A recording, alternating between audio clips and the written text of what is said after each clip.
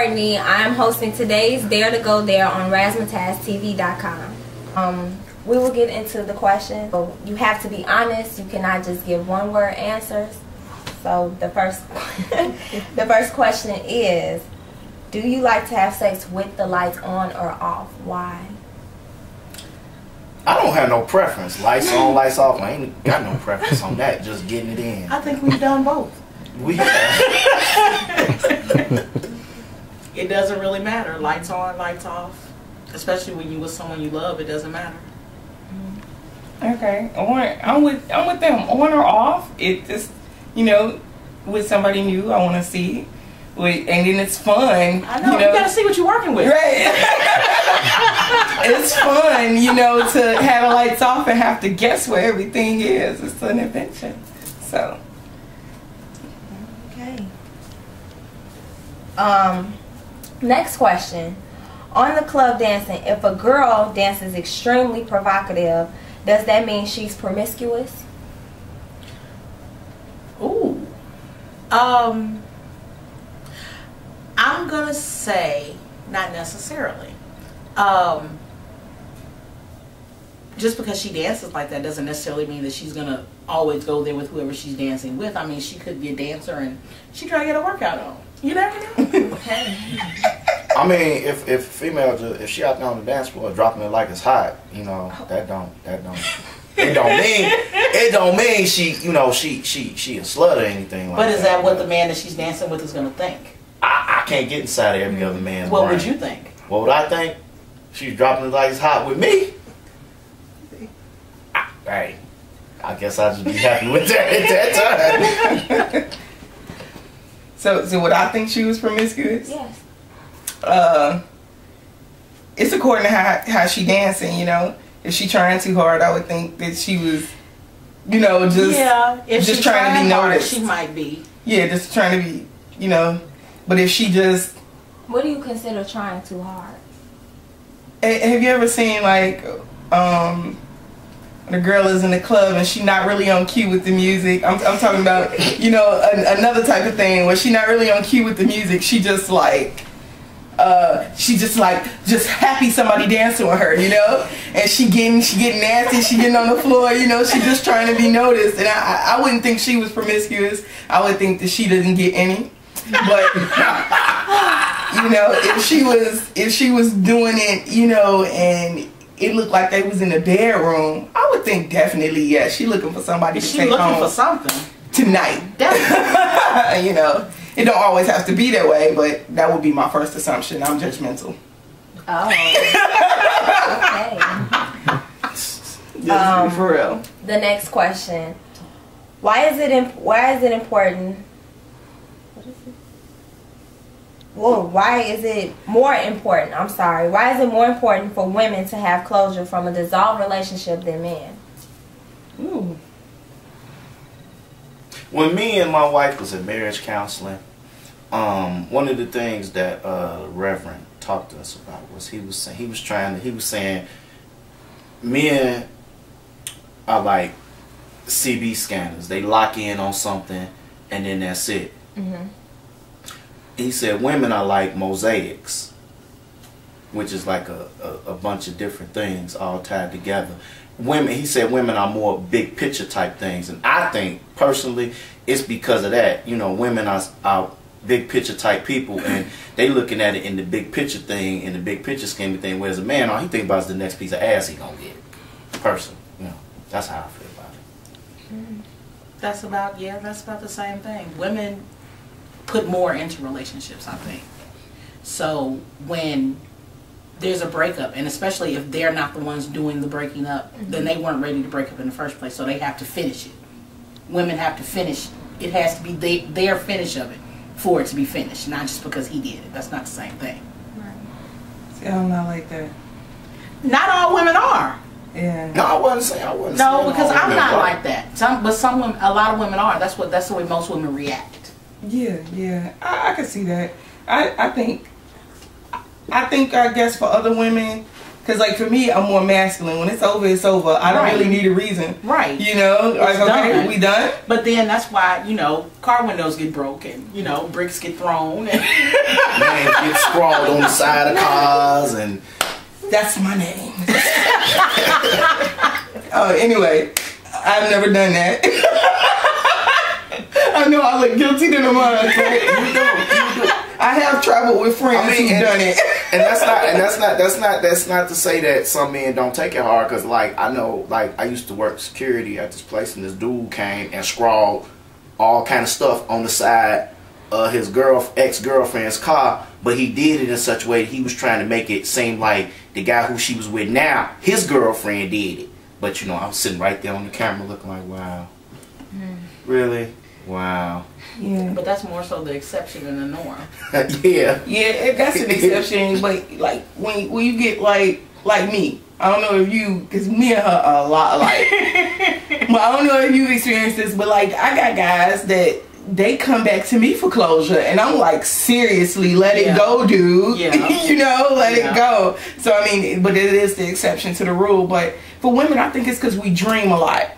And we got this big fantasy that relationship is supposed to be like this. Right, because when women get involved, it's not just, okay, I'm dating you right now. It's like, okay, is this somebody I could be married to? Is this somebody I can have kids with? Oh, and our kids are going to look like this. Right. You know, and they write their name in full on some paper all day long. Really? Yes. My name is... You do that? Yeah, but that's because I like my name. I mean, 9 times I've seen her do that. 9 times out of 10 with a man, you know, it's like, hey, whatever. Yeah, the first time I see a man doodle our names together on a paper, I'm gone. Nope, you fantasizing, I'm gone. Okay, the next question is it okay to spend your spouse's money without asking? No, especially if your spouse is the one making the bulk of that money. No, it is not okay to spend it without asking. Now, $20 here, $25 there, yeah, but just like grabbing the whole paycheck. She didn't give an amount. She said spend money. I'm saying, but she didn't give an amount. You making exceptions to that. She said spend money, period. I spend your money.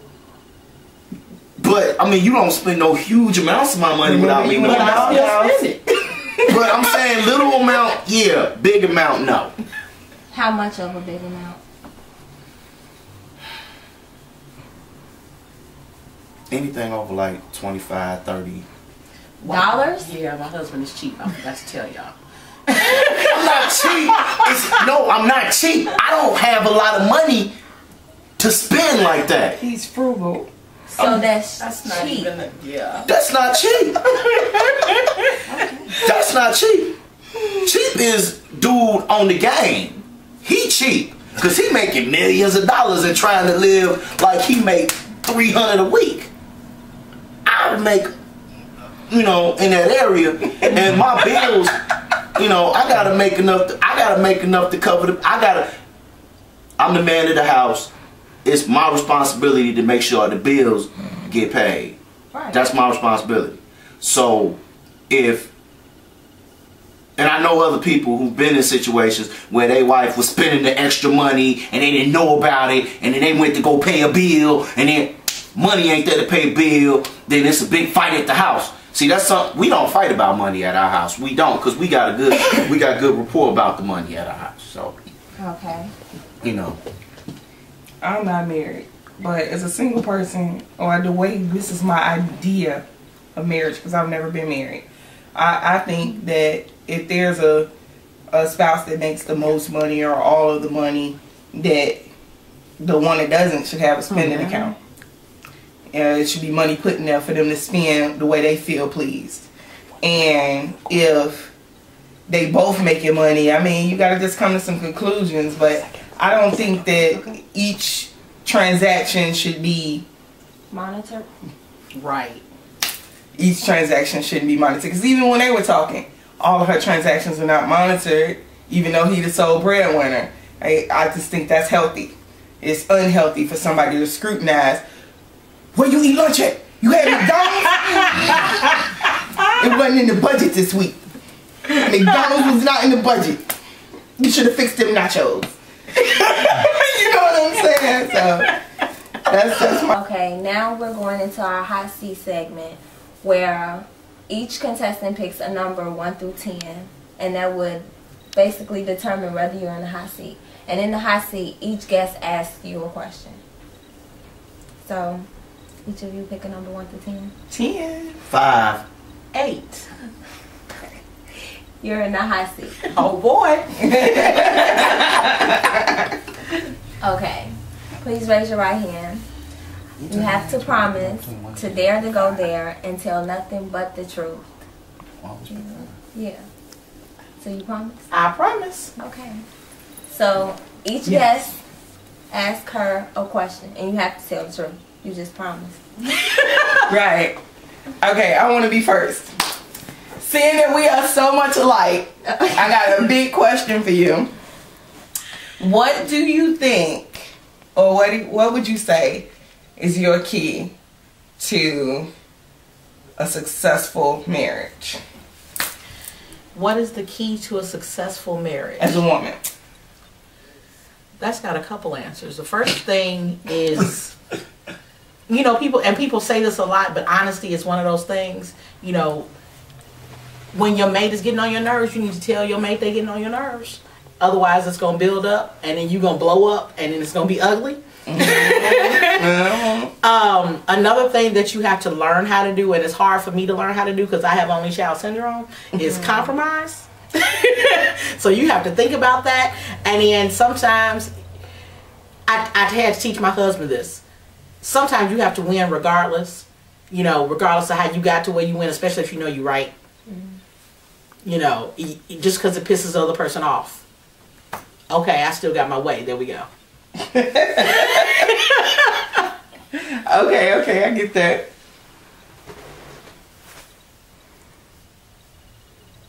Are we at a better place now in our marriage than we were? Than we were as compared to when? 5 years ago. Oh, most definitely. Okay.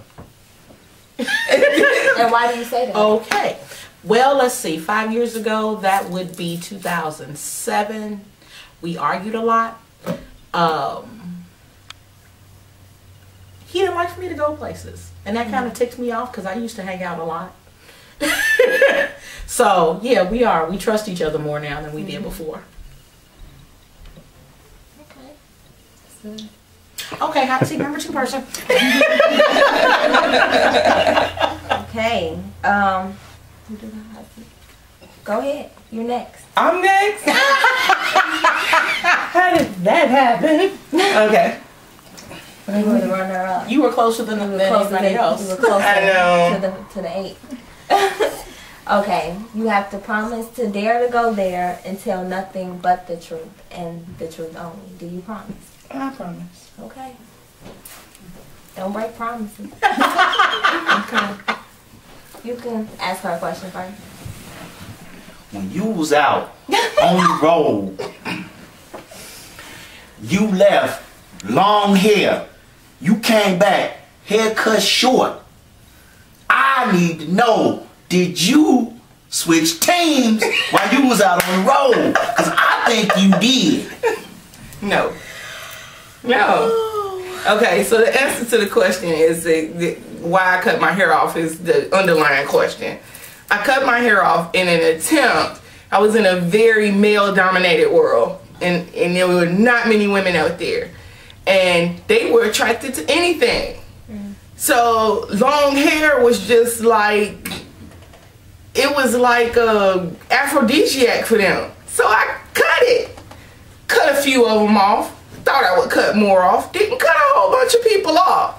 They didn't care. I had boobies, you know. So it just really didn't matter. And it was just my attempt, my feeble attempt. And right after that, I let it grow back. But I got addicted to the haircut, so No. it's a little simple to keep. So Okay.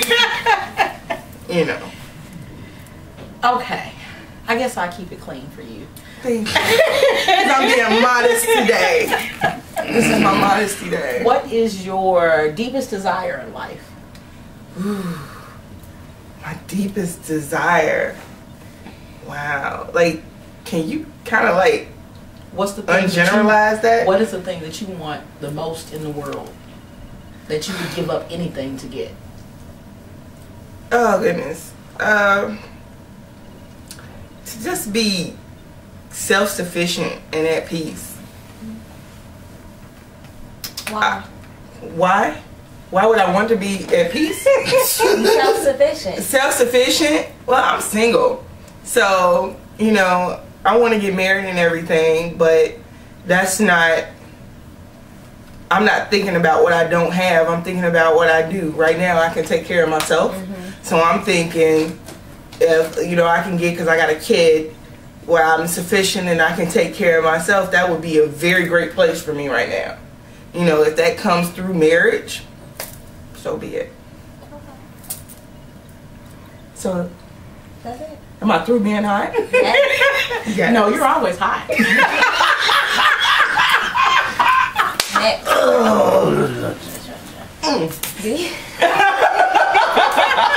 Do you promise to dare to go there and tell the truth and nothing but the truth? What it is. I promise. I promise.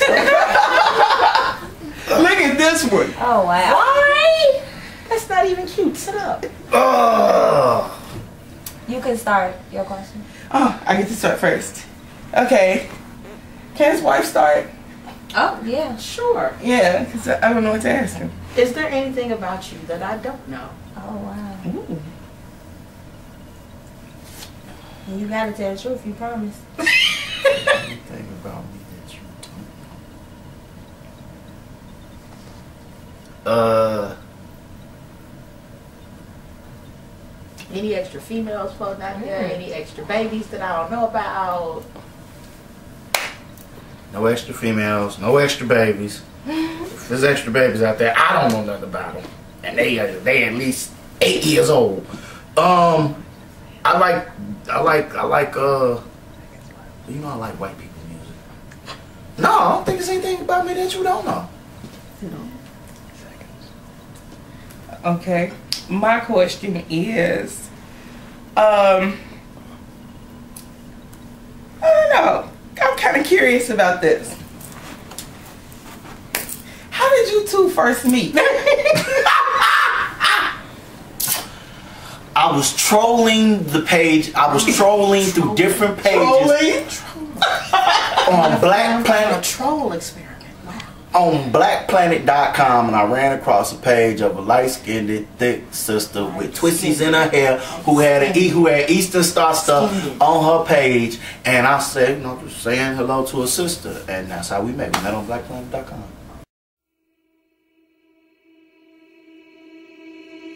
Easy come, easy go, that's just how you live. Oh, take it all, but you never give.